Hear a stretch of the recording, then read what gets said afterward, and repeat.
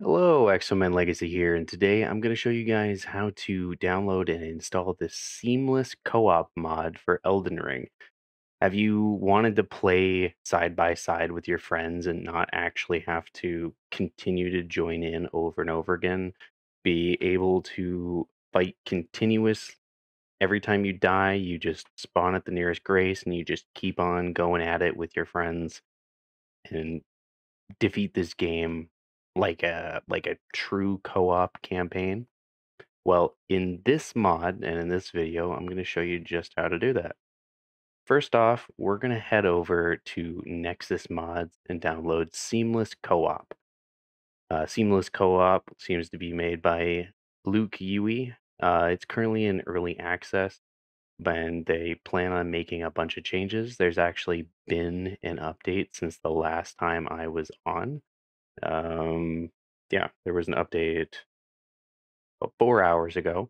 So we're going to hit manual right here. There'll be a link to this in the description. It should just let you download it as long as you have an account. So once you download it, you're going to want to go to wherever that's installed. For me, it'll be the download folder.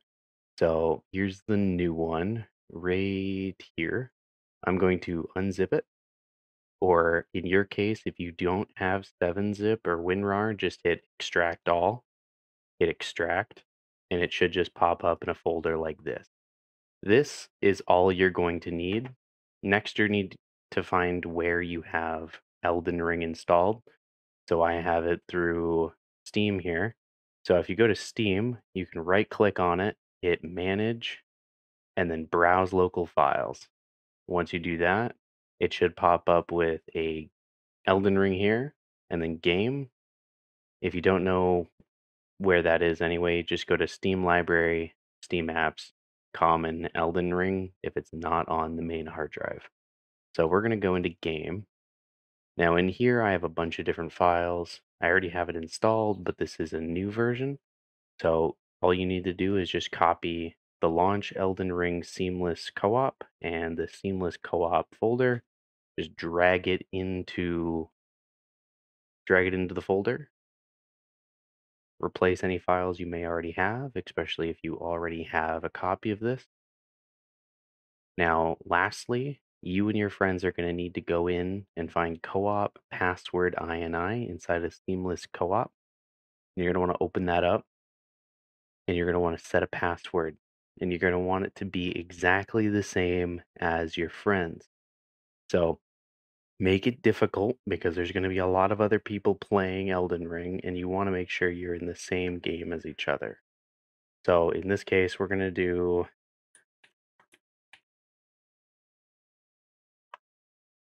X-Men Legacy video, and then we're going to close it and save. Now everybody with X-Men Legacy video should be able to join me.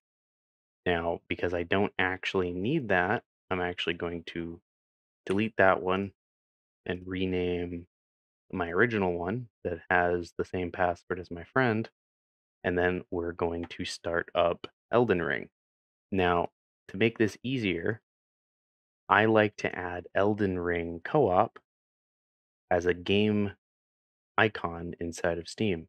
To do that, just hit add a game, add non-Steam game, browse files, and then find your way to Elden Ring. Once you're in here, just click on launch Elden Ring Seamless Co-op, hit open. Once you hit open, it'll pop up in here, and then you just click on it again. It should already be checked. Where is it? I don't know. Should already be checked. If it's checked, just hit add selected programs, and then it'll pop up here. Then you can right click on it, properties, and you can rename it to whatever you want. In my case, I just have it Elden Ring Co-op. Now, to start it, you just hit Elden Ring Co-op, hit play, and it'll start just like Elden Ring normally would. In my case, it's downloading or starting a little slowly. There it goes. Now, once you get to the main menu, you'll be greeted with a message that says, "Welcome to the Seamless Co-op mod for Elden Ring. This is an early beta version of the mod." And then this mod uses separate save and does not connect to the matchmaking servers. It does not contain an anti-cheat. So if you're worried about your friends cheating, I'd say just keep an eye on that. But if you don't care, you don't care. You won't be able to use your old saves. So if you hit go to load game, you're only going to be able to see your new saves.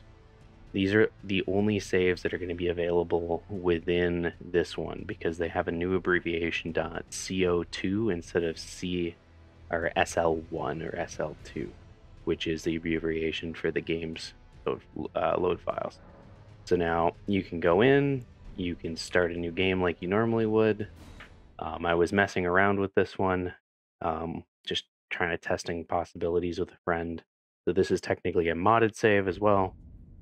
So we're here, I'm in here, we're at the first sign of grace.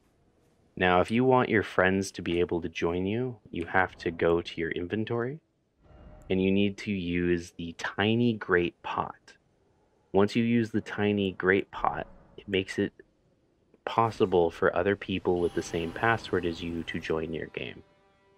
Now, other things that you can do with this is if you want to join your friend's game, you use the effigy of Melania. This will allow you to join your friend's game that has the same password as you. If you use the separation mist, it allows you to be separated from your players in there, so they will be pushed out of your game. And if you use the Judicator's rulebook, it makes it so that you are able to actually fight the people in your game. So if you want to switch it from just being PvE, you can switch it to PvP and PvE, making it so that you can fight your friends. So if you guys want to test out your, your abilities, your new weapons or anything like that, you can do that. Tarnished Finger and all these other ones will not work in this mode.